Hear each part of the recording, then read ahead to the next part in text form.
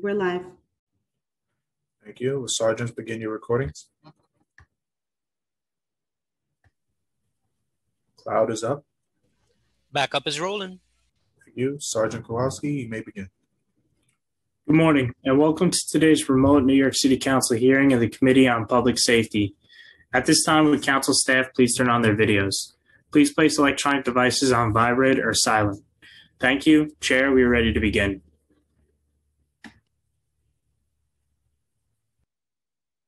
Good morning.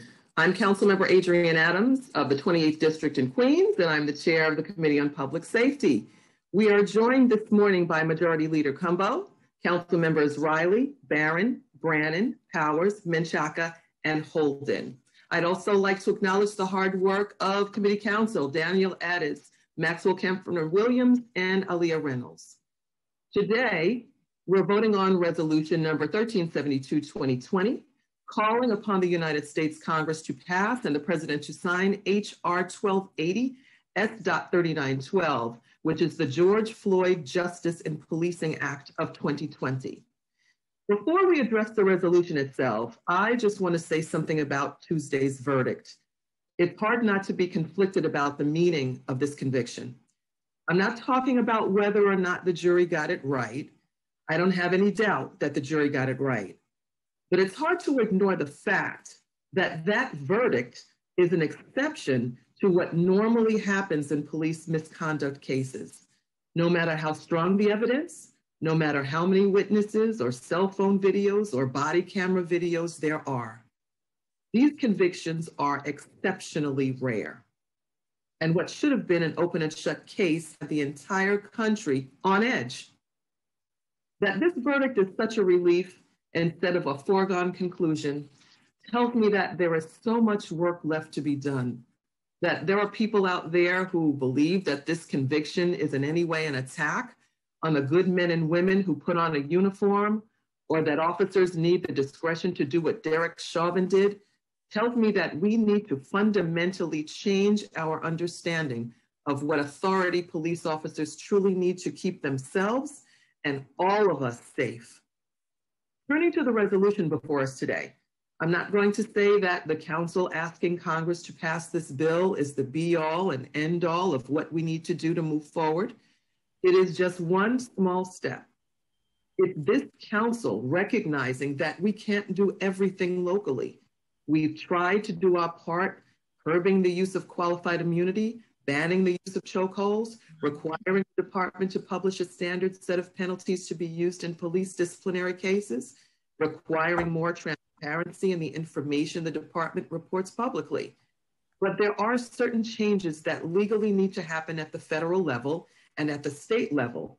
And as local elected leaders, it is incumbent upon us to take every opportunity to weigh in and support our allies in Congress as they work to move barriers to accountability and justice.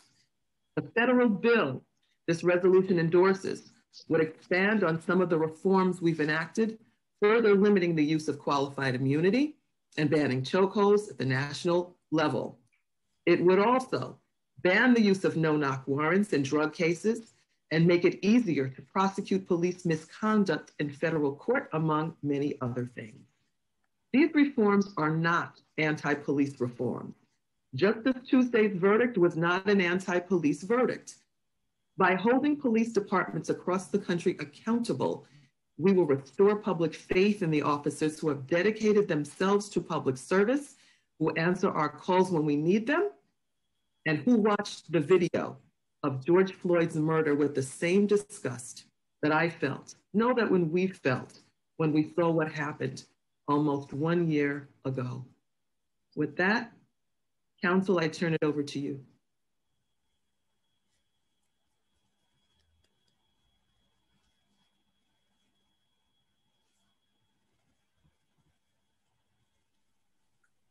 Morning, Madam Chair, asking for a roll call vote.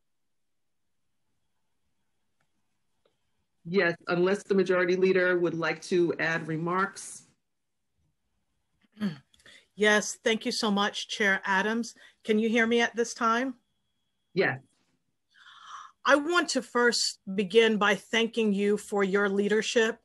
I know that dealing with all of this as we've spoken in terms of being chair of the Public Safety Committee at this particular time in history and losing both of your parents during the pandemic. You have continued to show such strength and determination in ushering history forward. So I really thank you, my Spelman sister, and I love you.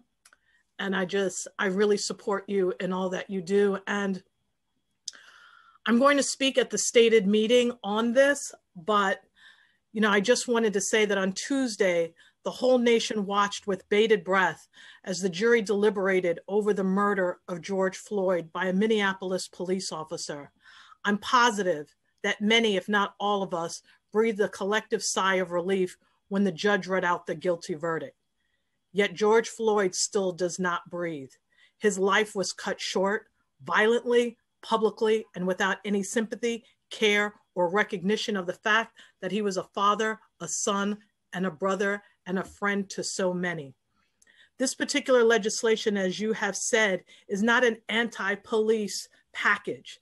This is a humanity package. This is something for myself as the mom of a 3-year-old Black boy that I have to do before I leave office, as I am term limited.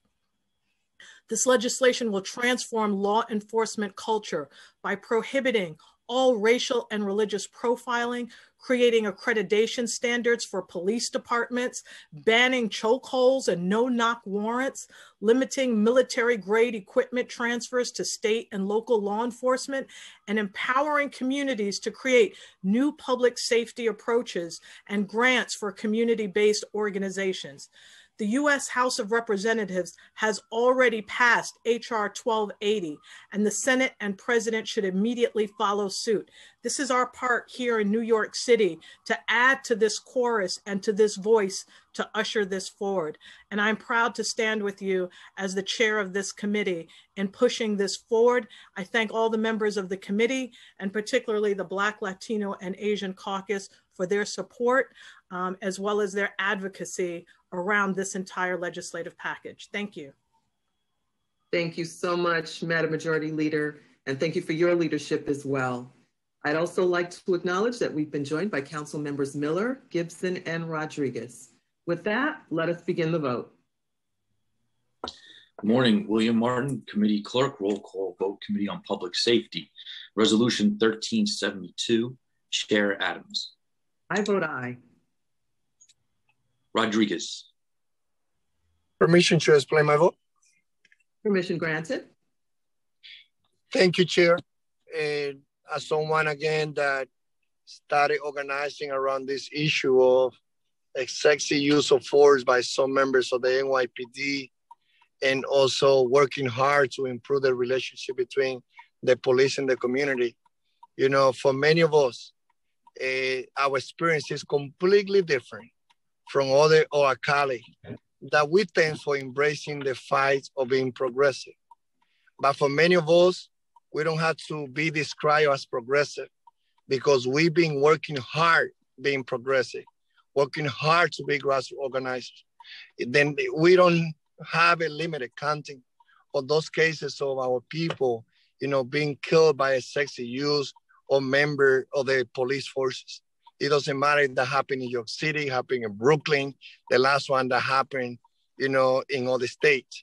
I think that this effort of this resolution has, a clear a decision and commitment, which is to address a systematic racist society where we live, that unfortunately innocent people being losing their life because of the culture of this nation. This is not just only about the law. This is about the culture where some people feel that they are superior. Superior because they have a gun, superior because, the color of the skin, superior because they have more resources. And I think, again, that in the name of our children, we have to continue learning from what happened to George Floyd. That's why for me, in the 90s, I was working with Anthony Miranda, the president of the Latino police officer, with Brooklyn Board President Eric Adams as a president of the Black police officer, with many Reverend Sharton and many others, addressing a systematic racist society that we have, well, fortunately, innocent people be losing their life by the name of a percentage of police officers who are not the majority, but the bad apple are everywhere. We had to learn from George Floyd, and hopefully with this resolution, we also continue doing our part to address that problem. With that, I vote aye. Thank you. Councilmember Gibson. Permission to explain? Permission granted to Councilmember Gibson. Thank you so much, Chair Adams, and good morning, everyone. Thank you so much, colleagues. I too want to echo the sentiments expressed by our Majority Leader, Lori Cumbo. Chair Adams, you have been incredibly strong during such a challenging time, and we love you. Your sisters in the Women's Caucus, your colleagues in the council, we love you, and we will continue to pray for your strength. You have been working relentless hours as Chair of Public Safety and also dealing with personal struggles.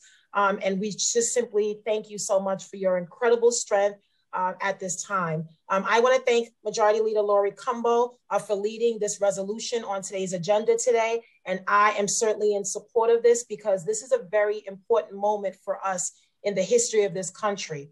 When we all saw the murder of George Floyd last year, it sent shockwaves throughout this country. We watched as an African-American man was senselessly murdered on videotape, and it reignited a conversation on racial injustice in this country. Many advocates, activists, elected officials took to the streets last summer demanding accountability and also recognizing that justice will be achieved.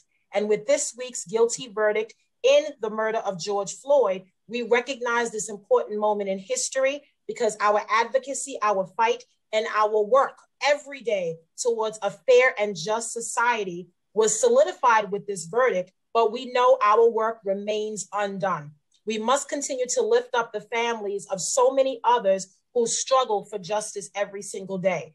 The murder of George Floyd captured the hearts of so many Americans, particularly Americans of color, who continue to face racism, discrimination, and oppression for so many years in this country. Many of us went into this trial with a level of hope and optimism, praying for justice. And while we recognize justice can bring comfort and healing to the family, our fight for all lives and Black lives will always continue. I pray for the family of George Floyd, and I pray for so many other families as well, including our sister, Breonna Taylor. May their deaths never be in vain, but continue to be a catalyst for necessary change in this country. I am proud to support this resolution, supporting the George Floyd Justice in Policing Act, because I believe it is a right step in the direction in which we need to be. And it also strikes a necessary balance of what we fundamentally believe defines our work in this country and certainly in the City Council. Thank you so much, Chair Adams. Thank you, Majority Leader Cumbo. And I proudly vote aye on today's resolution. Thank you so much. Thank you, Councilmember. Menchaca.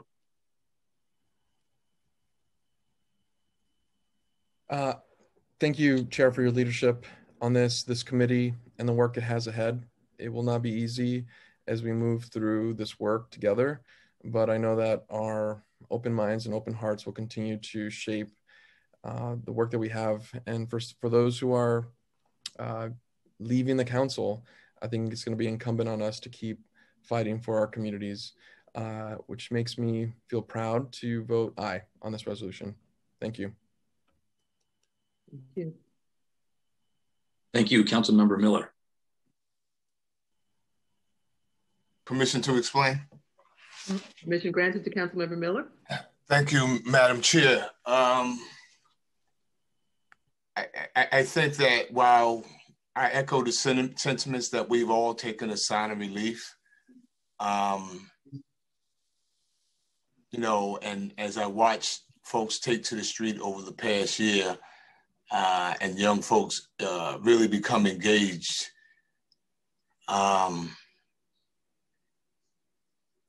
my first experience at this type of violence, I was probably 10. And at 15, a really good friend, 14 years old, was killed, Randolph Evans, by police officer Robert Torsney, who said he saw a weapon that he didn't see. 3 days later, they found a bicycle spoke, and he pleaded guilty by reason of insanity and mental epilepsy. Not only did he get off, we continue to pay his disability retirement pension. They're just, I vote aye. Thank you, Councilmember Miller. Brannon. With thanks to Chair Adams for leading us through these times, I'm proud to vote aye. Holden. Eliminating qualified immunity for police officers is dangerous. It's a tough job. For that reason, I vote no. Powers. I vote aye. Riley. Permission to explain my vote? Permission granted to Councilmember Riley. With great gratitude, I would like to give praise to our chair and echo the sentiments of my colleague.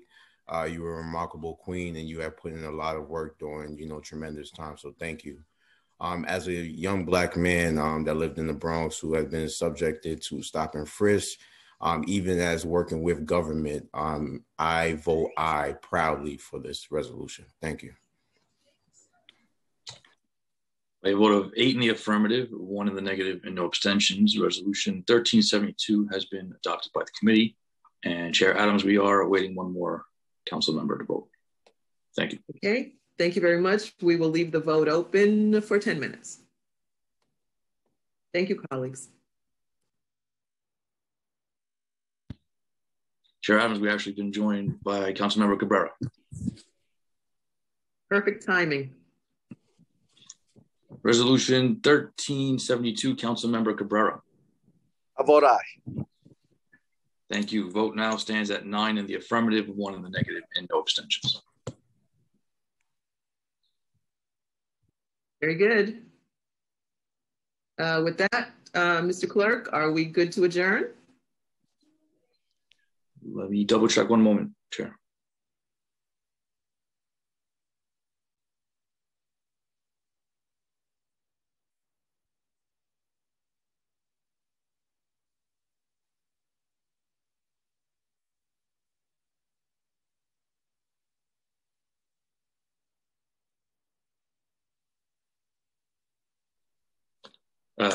Chair Adams, yes. So final vote is 9 in the affirmative, 1 in the negative, no abstentions. That's it. Thank you. Very good. This concludes today's hearing of the Public Safety Committee. This meeting is hereby adjourned, and thank you.